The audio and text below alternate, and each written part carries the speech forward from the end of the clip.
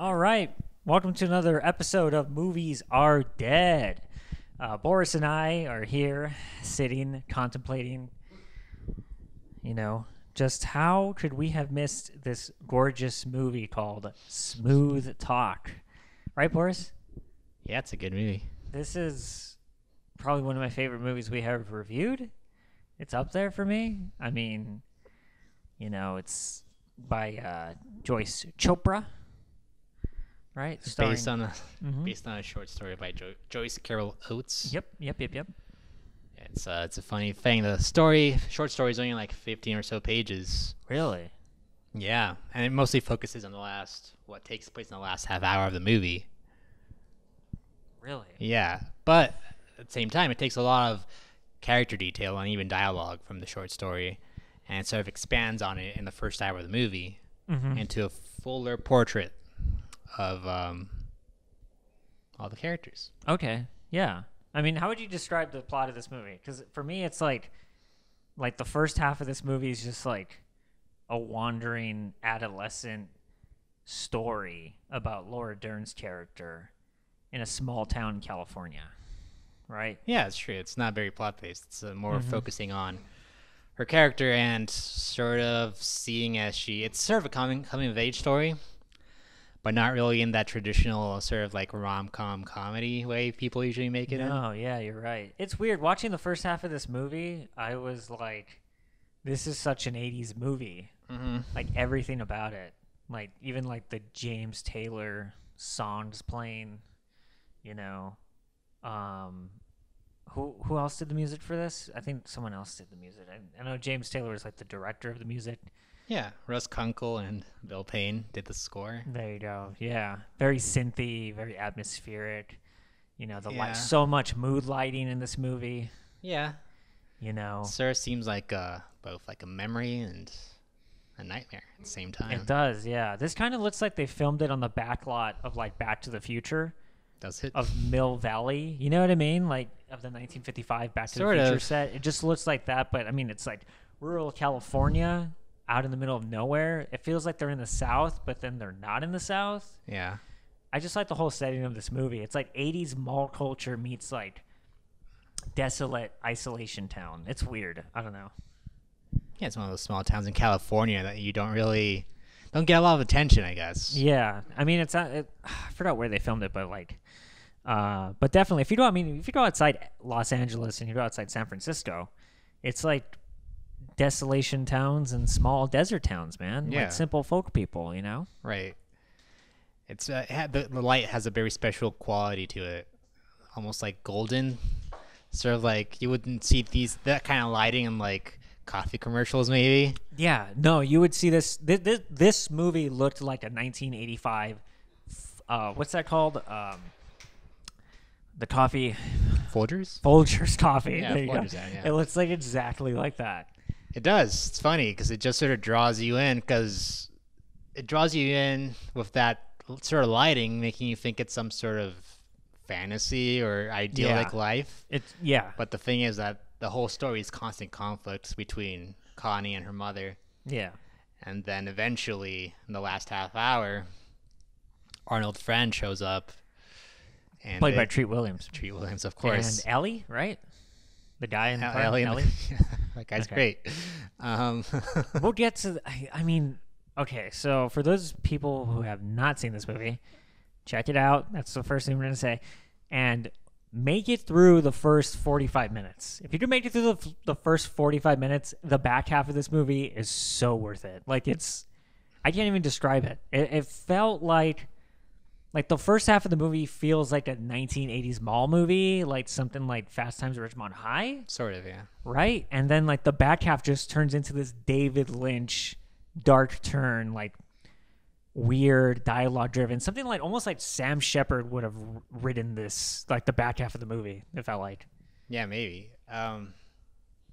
It feels like sort of like how life is, right? You're just going along living your life, and then something terrifying happens to you, and immediately dangerous, and you realize how fragile life is and how easy it can turn dark. Dark. Yeah, dark no, it sucks. Terrible, yeah. Yeah, like Laura Dern's character Connie, like like the first 40 minutes of this movie, it's her pretty much like wondering if like life or like the excitement of life exists outside of her settings, right? Like her friends are like these two girls that they go looking for boys, right? In the mall, they stare at boys, they lust for boys, right? And they have this idea of what a boy should be to them, right? And they're only like 15, 16 years old. And then Connie's sister, I forgot her name, but she works at the movies, right? And do you know She's actually a secretary for her high school, right? Was she? Yeah, Okay. and that's why she's so embarrassed by her, because she There has you this go. like Yeah, that's right. frigid, so she thinks, older sister. Yeah. So June, she's a secretary. Yeah, at Connie's high school, and and the first time I saw her, she seems like the little sister. I know. She's physically What's up smaller. with that? Okay, first of all, how old is she? She's like 22 or something. She has to be at least 22, right? Or 23? Because Connie has that memory of them going to the football game on an autumn day, right? And she was like in high school and she was a part of the band, right? Mm-hmm. So she has to be at least 7 years older. But it doesn't feel like that. It looks like June is literally the little sister, which I thought, or at least I thought they were like a year and a half apart or something. It was weird. No, it's true, because Laura Dern, she's at least like a foot taller than like most people on screen. That is true. She's sort a of foot like taller, yeah. Seems like she could beat anybody up. The physicality, yeah, of her. And but yeah, when her sister comes in and tries to like talk to her in like this big sister sort of way, you sort of feel like, what's she doing? Dude, it didn't like. I don't know if it was a miscast. I don't want to say it was a miscast. I don't think so. It wasn't a miscast, but it just felt like It's funny, sort of. it is kind of funny. She looks like a little girl, kind of. It's Yeah. weird. And she's like giving this like sage elderly advice to her little sister. Mm-hmm. In that one scene in the bedroom, right, when they're talking. I love that scene so much. That was such a After Connie gets slapped. She gets slapped by her mom. Yeah, at the table. But yeah, and then. So her sister June, did she not intentionally remember that memory of them on the autumn day? I don't think she did intentionally.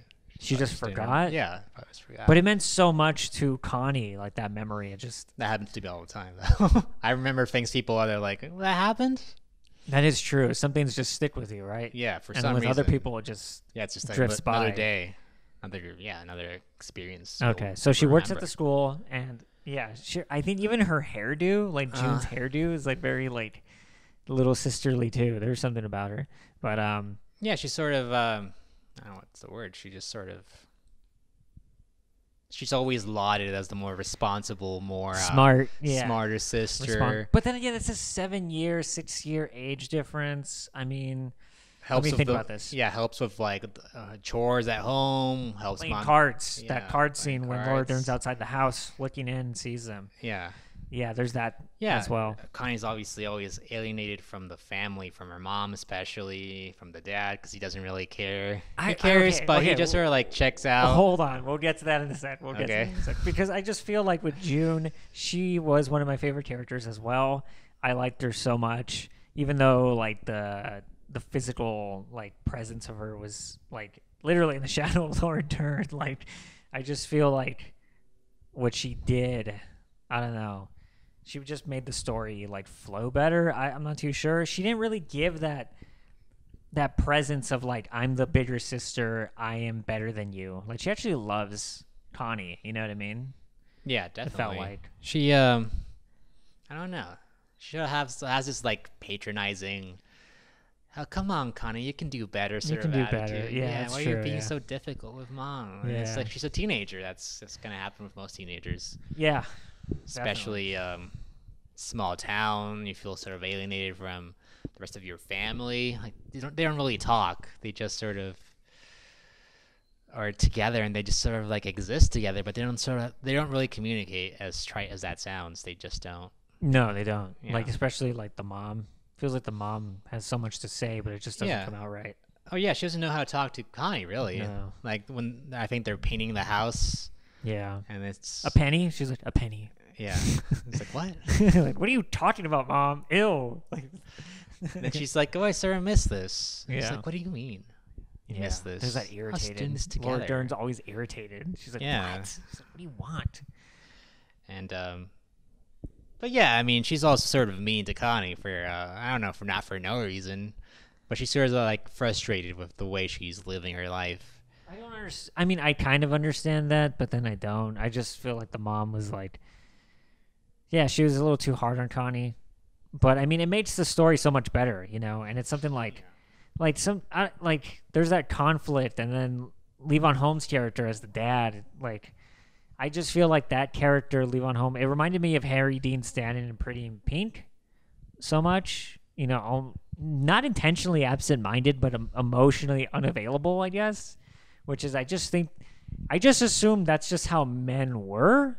Up until probably like 10 years ago, you know, they're still like that. Yeah, no, we still are, but it just Not feels we. like Got a mouse in your pocket. I just like it. Just feels like men were intentionally like brought up that way to be emotionally unavailable all the time. They just can't handle anything with any related to emotion or anything that's more than like, hey, the Red Sox do or something. Stuff like that. And you can tell that's like that scene in the car when he picks her up and they're going to get the stuff for the barbecue. And then he's like, I saw you with your friend crossing the road to the burger place where all the grown-ups hang out. Grown-ups as in like young adults. Older teenagers, yeah. Kids in their 20s. So he's like, I saw you there. You know, does your mom know? And then she lies to him. She's like, oh, yeah. And then that's it. That's the end of the uncomfortable conversation. I mean, yeah, he wants to.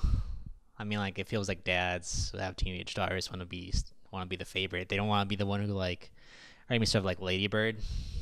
That's true. So they don't want to get involved too much because they don't want to, like, lose their favorite position or, like, they already feel alienated enough from their daughter. They don't want to like push her away. Yeah, it's just like the whole family and the whole town seems like it's sort of disconnected. Like it sort of seems like the only joy they get is from shopping, eating all the nice pleasures of life. Shopping and eating. It's funny that the sex, you know. Right, yeah. And then it's funny, like the only really community-based activity that happens in the movie is the barbecue. Yeah, the barbecue. And it's the one spot. The barbecue, like the one her mom and dad and sister go to at the end, and that's the only thing that Connie doesn't go to. She refuses because she's fighting with her mom. Yeah, I like the burger spot though, where all the young adults hang out, right? The spot. Yeah, but that's not really like a community. Like we're all here together. It's sort of like a hub though for kids to go to, kind of like the mall. And I don't know, like I used to watch those kind of scenes as a kid and be like, man, if only there was a place like that, you know. Mm-hmm. But now I watch it and I'm just like, man, I'm glad I never went to those places. It just feels like... Well, it's different now. It is different now, yeah. I mean, that place was like the Instagram or the TikTok. You know what I mean? Or like going to a bar or a club or something. Going to a bar or a club, yeah. And then she meets that nerdy kid, Jeff, who's a sophomore, right? Yeah. No, he graduated already. That's right. But he's interested in her, right? She's like, Connie is like sought after so much by these guys, you know? Right, she it's a good casting, right? It's Laura Dern. That she was around the age of her character. Was she really 15? Yeah, she was like 15 or 16. Really? She just looks older, right? She looked really because she's tall. She just sort of has to just perceived differently by that's true the men around her than her friends. Yeah, her sister. Even like the opening shot of the movie where they wake up on the beach, Connie and her two friends. Like even like when she's just laying there. It doesn't look like a kid. Like it looks like a woman is laying there, and then like she rises, and their two friends rise, and they're like kids in comparison to her. Yeah, you know. Yeah, it's just good casting. It is great casting. Yeah. Also, she has a great performance. She's a great actor, and she's like, it's like from the beginning she knows how to modulate. Like you can see her grow up, at least emotionally. You can, specifically that scene in the shower. She gets out of the shower and then she's like looking in the mirror. Mm-hmm. She's like practicing saying hello. Yeah, and then she's like, trying out different voices and cadences. You know, it's like a mirror of that scene from Taxi Driver. The opposite though. Lahane or something. Are you looking at me? That? Yeah, but it's the opposite. Yeah, sort of the opposite. No, yeah, I agree. To me, this movie, like, it has all the components of a good 80s movie.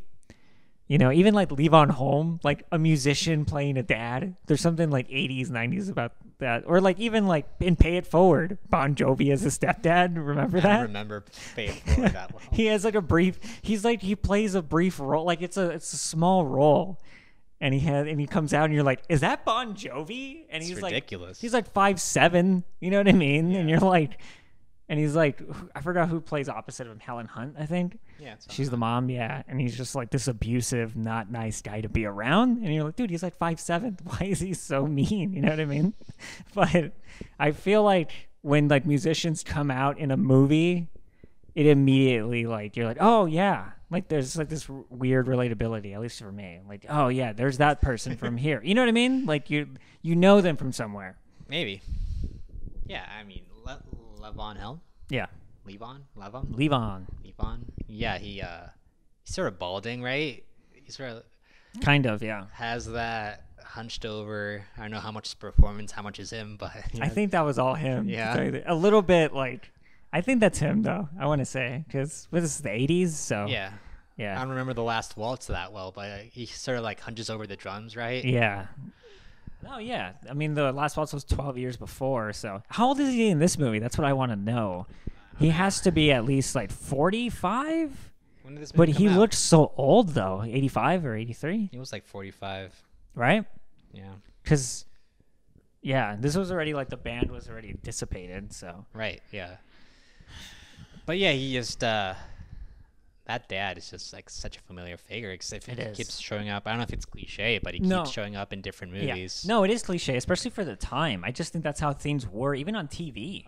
Like, that's how dads were. They're just like this absent-minded, Yeah, almost like reading newspaper at the dinner table. yeah, instead of- disconnected. Where's my beer? It's right in front of you. And he's like, Yeah. oh yeah, like So I remember my that's parents his dad. I don't know, after work we would eat dinner and they would just watch TV. like that's just staring at it. Yeah.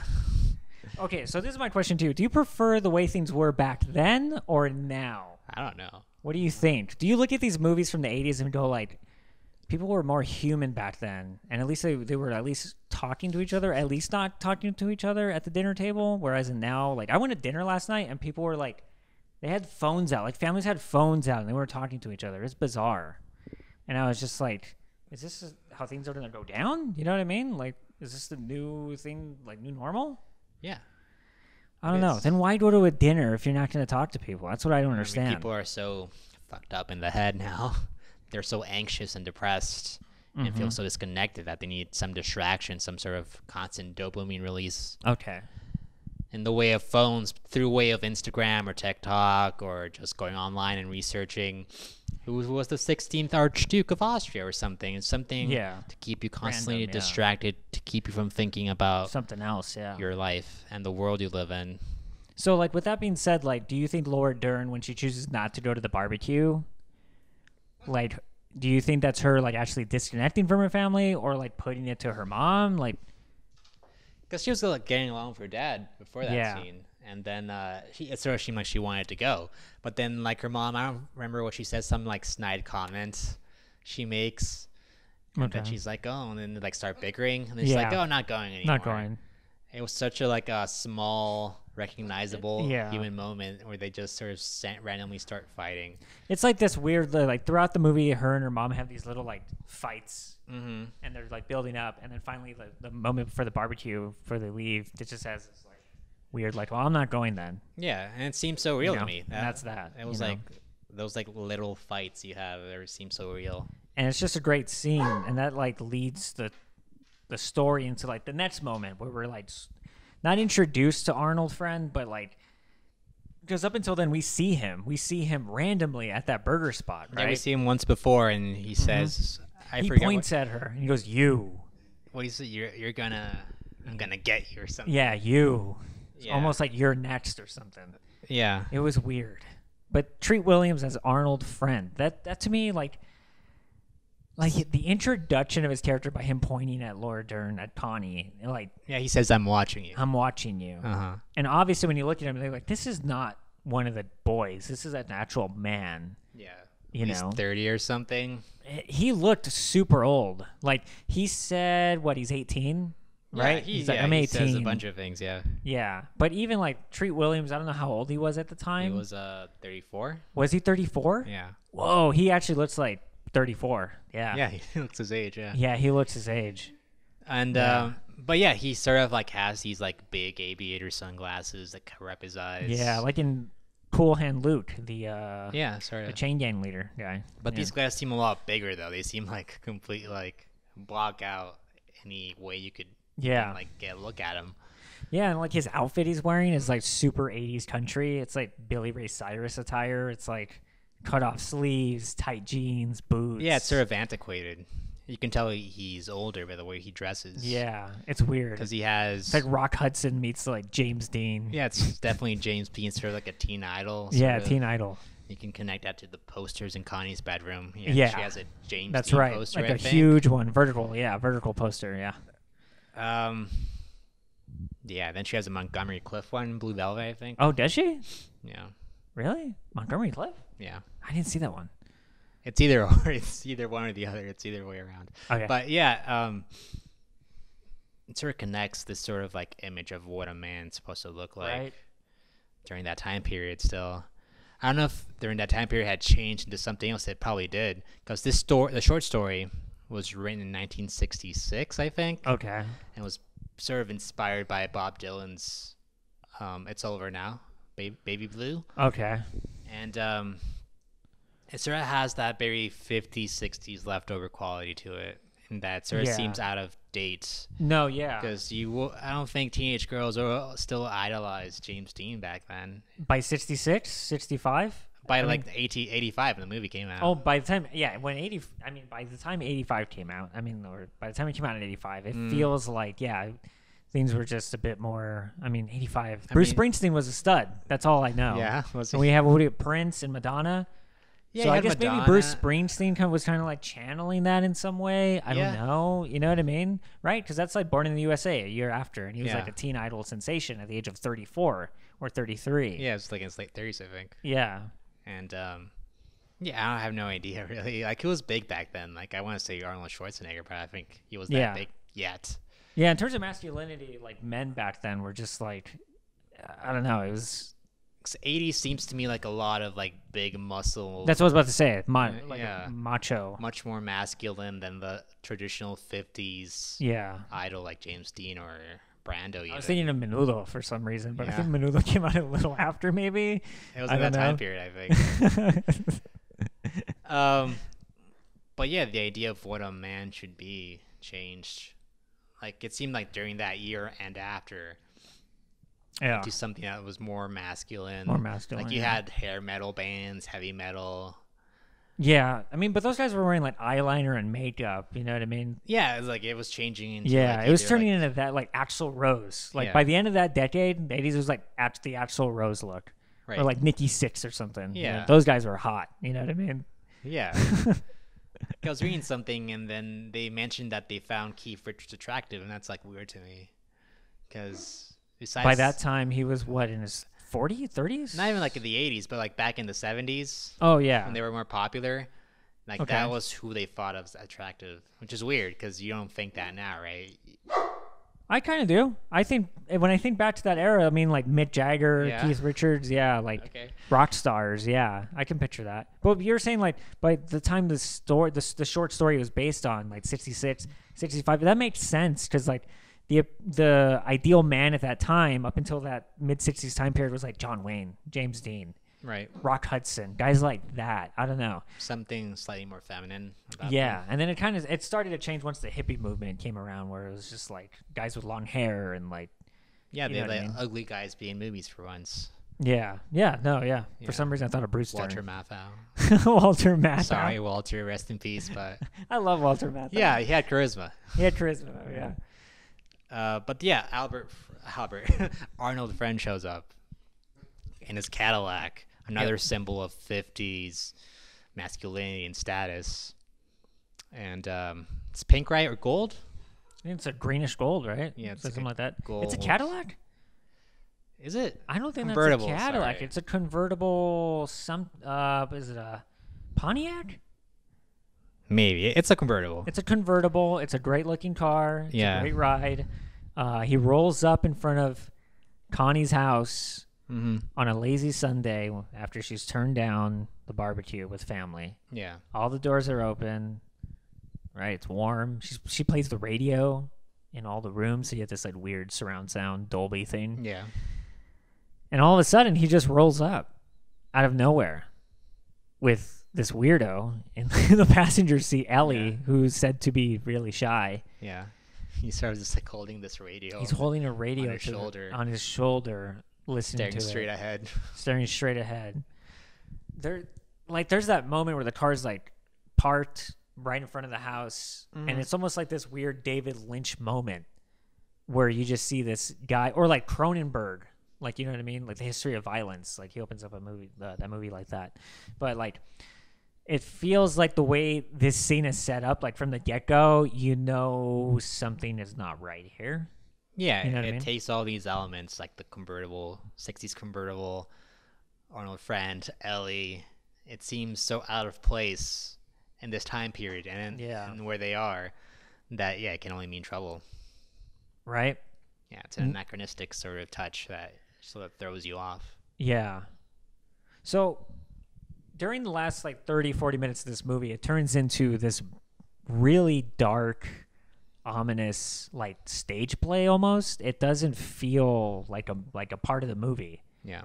You know, it feels like that could have been like a separate movie in some bizarre way. You know, Treat Williams as Arnold, like the menacing, determined look of like, I'm gonna have this woman, is like disturbing. Watching it now, I'm pretty sure like back then they're like, no, this is disturbing and weird to watch, right? But like watching it now, it's like really disturbing. I think to it was watch. always It creeped me out, man. Yeah. You know what I mean? It just made me feel like strange. Yeah, Joyce Chopra, before this movie, was a documentary filmmaker. Yes, that's right. Yeah. She does a great job with where she puts the camera and how she cuts it all together in a way that doesn't seem monotonous or even tedious or boring. No, you're right. The way that last sequence plays out, like the camera choices and the editing, how it all flows together, specifically the shots to the screen door between the two characters. Like, I like the way that's played out. Medium shot on both of them, and it's just like holding, you know. Right. It's just I don't know. Not most directors can't do that. They would like shoot a 30-minute scene in a way that's not boring in a limited space. It's really just kind of, it's worthy of studying if you're into that kind of thing. Anyone listening, just watching that over and over and just noticing why she cuts and when she cuts, and where the camera is, like human behavior in that sequence. Is so strange. Especially love the shot where Connie's hiding under the stairs. Yeah, and he's the there phone. in the back. Yeah, and she has a serving choice. Shadow. She has a choice to call the police, and she doesn't. Yeah. Oh yeah, because the implicit threat is that if she doesn't come out, is that he's gonna kill her and her whole family. Yeah. That's made explicit in the short story, and to the benefit of the movie, it's more of a it's like implicit open. threat. Yeah. It's like, oh, he like, you can tell what he means. What he means and he wants. If she doesn't do this. And kind of turns like In Cold Blood or something. It was like Capote's, and I don't know. It's just it's sort of like this sort of like folky sort of horror. In the country. Yeah, you can't really go like you can't run next door for help because the next door is like 15 minutes away or something. So it has that whole sequence has this feeling of dread and a slight sliver of hope. You hope she can get away. No, you're rooting for her to definitely at least like get out of the house. You're in her shoes, and then he implies like, I'm gonna burn down the house, like the outside. And, you know, he has that like weird little comment. He's like, what if this house catches on fire and I would burn it down? And it's just that creepy little moment. I can see why David Lynch casted Laura Dern in Blue Velvet like right after this. She just has that weird, like, not weird, but like this innocence you wouldn't find in another actress, you know? Yeah. And also like the physicality of her body and like the way she like goes through a scene, you know what I mean? I don't know. But yeah, that last sequence, man, is creepy. Left me feeling strange. And like, that's good. You know, the choice of her getting in the car and going, and Ellie waits at the house and he's just like wandering. Ellie's like wandering around the house. And then she sees her dad in the driveway and they're like unpacking from the barbecue. and it feels like she has this wave of like relief and gratitude, right? For Life. family. I think gratitude, life, family, and also like the idea of sex to her is sort of tainted. And I think it's sort of like tainted and then also like damaged. She has this, her innocence is lost. Definitely damaged. Yeah, the whole movie's about her trying to like figure out how the world works. Yeah. And most importantly, what do boys want from her? Right, how she relates to men. How she relates to men, yeah. And I don't know. I guess she finds out that men are predatory, for the most part, animals who are either distant or they're interested because of what they can get from you. I agree. I kind of agree with that because you see with Levon Holmes' character, distant, emotionally unavailable. Yeah.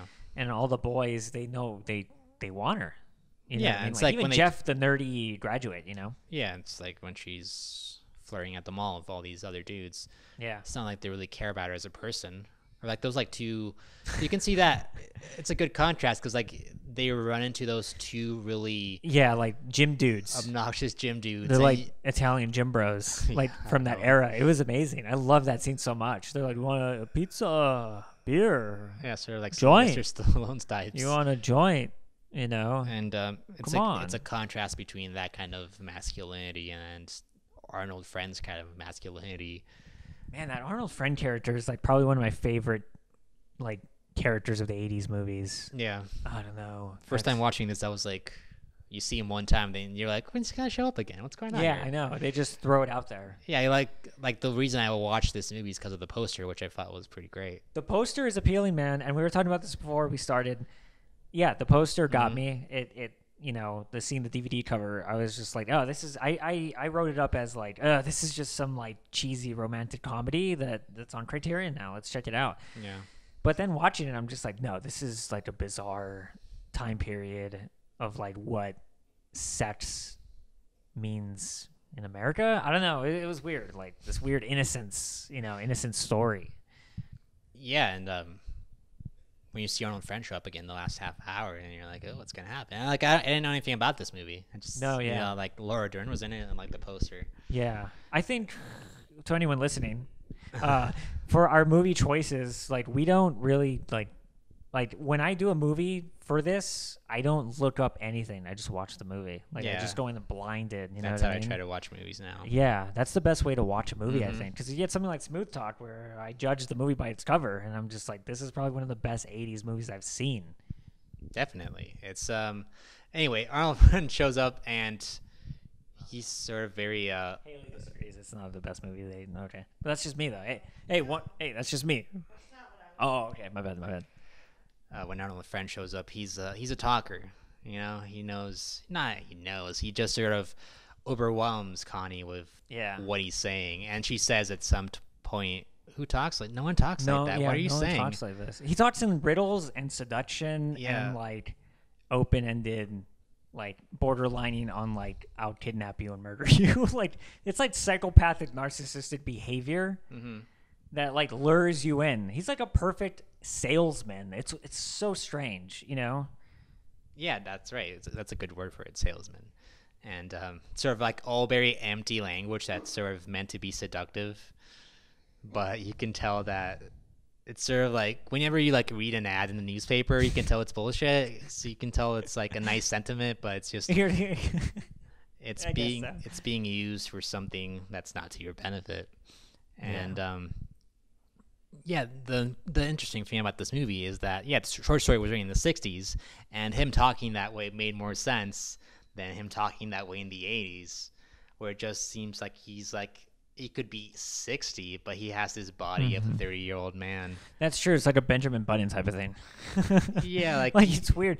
This character reminded me a lot of Martin Sheen from Badlands. Yeah, so definitely. much. Yeah, you know, he's Martin Sheen Badlands is much more dim. It's much more dim, tight-lipped, more like looks. Yeah, he's sort of like basing off his personality of things he's seen on TV and the radio and music. And Arnold Friend is sort of trying to keep up with the times. He's sort of like trying to be hip. He's trying, and relatable. It's weird. Yeah. Okay, so here's another question I have. Okay, so do you think Arnold Friend is not real?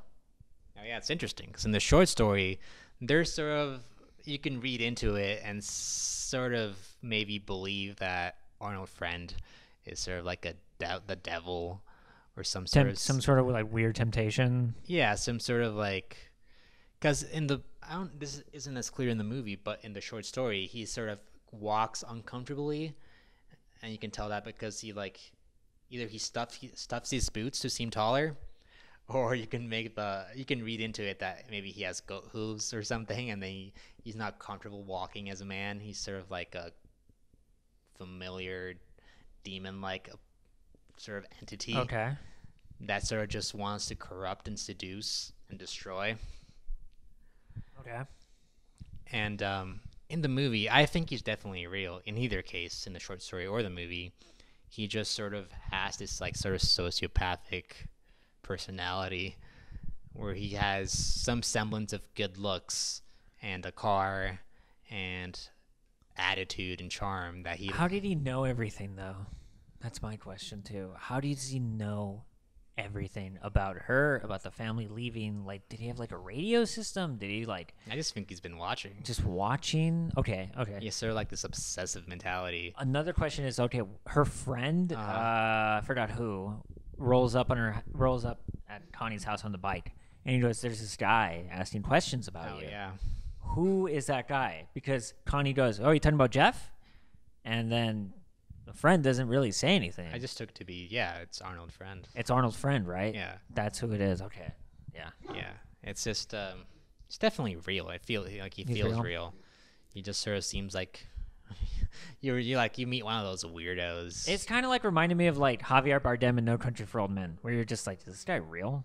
Yeah, like I don't Sort know of if you ever question had the things. experience like you meet a weirdo that everyone else seems to like, but you can tell they sort of have like this sort of Charismatic way about him. no, it's just yeah, charismatic way about him. But the thing is that you ever meet somebody and you tell something's off, like you don't trust this guy, Yeah. but everyone else seems to like him and think he's a cool dude. And then later on, you find something out about them, and you're like, yeah. I've been vindicated. It's sort of like Or that. like they do something, and you're like, yeah, I had a feeling. yeah, something Yeah. like that, and that's the That's feeling just you part get of from life, him. I think, right? You know, like There's how- always people like that in life where they present something to people and it charms them and it seduces them, and then you kind of see them for what they are. Hopefully, you see them for what they are. You know what I mean? yeah. But It's just what was I gonna say next? Yeah, going back to that last sequence, it's like the whole thing is sort of like a cat and mouse game. it is a cat and mouse game. It just sort of you feel sort of dread at the possibility that he's like backing her into the house. Yeah. Like initially, she's sort of open or curious at least. She's curious and to why he showed up. She's curious and she wants him. Maybe. I mean, like I don't think she really wants him. She's sort of like curious and like, why has this guy been so attracted to her? What is he It about? felt like I don't Arnold really feel like she friend, really like, wants him yeah, no, I feel because it he's felt like so old. That's She's true. sort of scared of him But in then, the like, first place. I got the feeling that like Arnold friend had her, and he could have seduced her, but he just talked way too much, and think he so. just ended up being creepy. I don't think so. I don't think he could have. Her facial, like Laura Dern's facial movements in that last sequence, are like moving, and like like the expressions she gives on her face. She doesn't even have to say words. You know what I mean? And you get like to know where the story's going. You know? Yeah, it's a great performance that you can Yeah. just track moment to moment just based on what's happening on her face.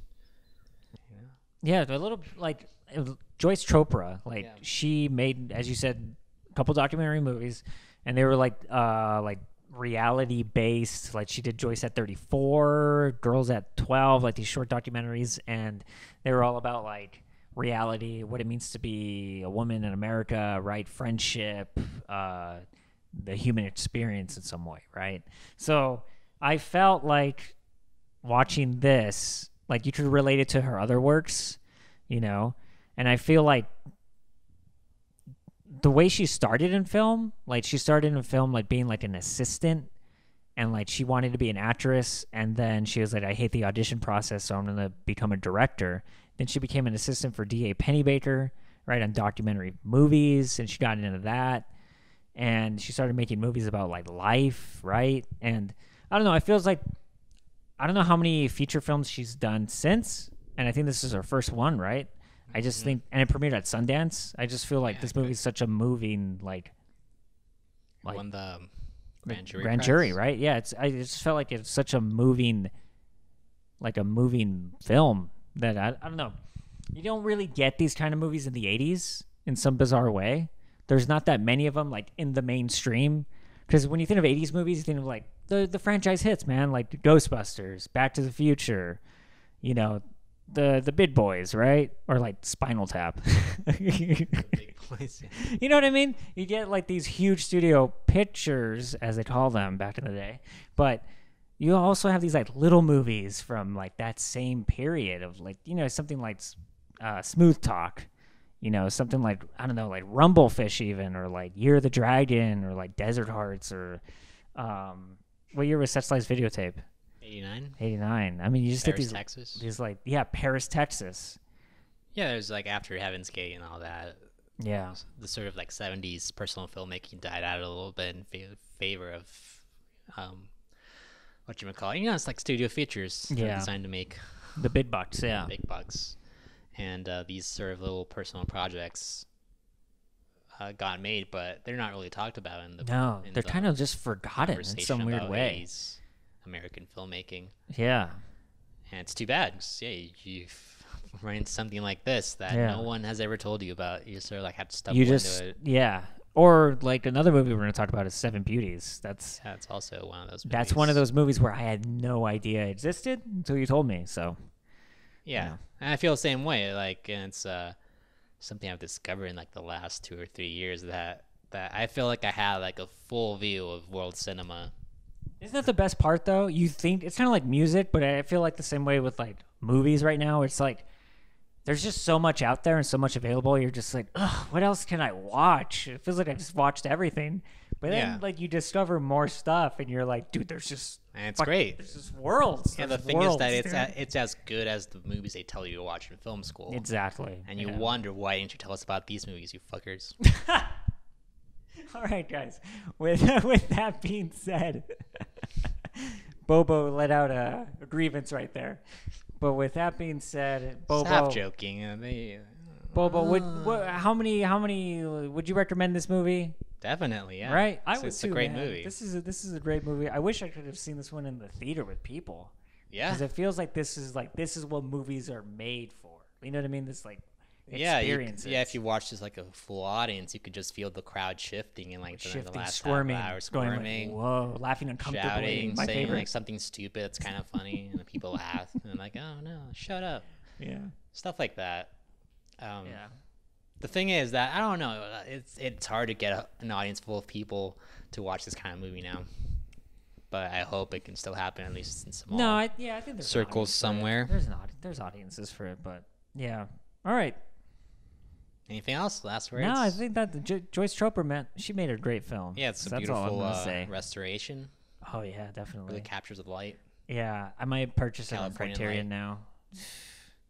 But yeah, guys. Thanks for listening to another episode, and check it out. It's a great movie, honestly. All right. Yeah.